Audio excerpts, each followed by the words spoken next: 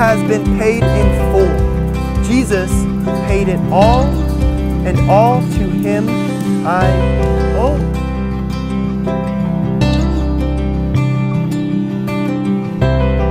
What we need is somebody who can make dead things live because we're dead in our sin. Jesus comes and He not only pays the penalty for our sin by shedding His blood and dying on our behalf, but He walks out of that tomb and He proves that He has the power to make dead things live. And then the Bible teaches that He doesn't just celebrate His own ability to make dead things live, He then, by His grace, extends to us resurrection life as well.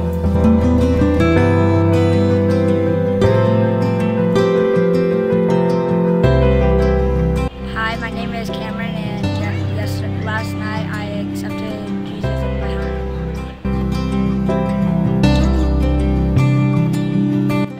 Hi, my name is Kennedy, and Hume for me was really life-changing. I mean, I got baptized today with friends, and I got to have one of my closest friends baptize me. Super fun.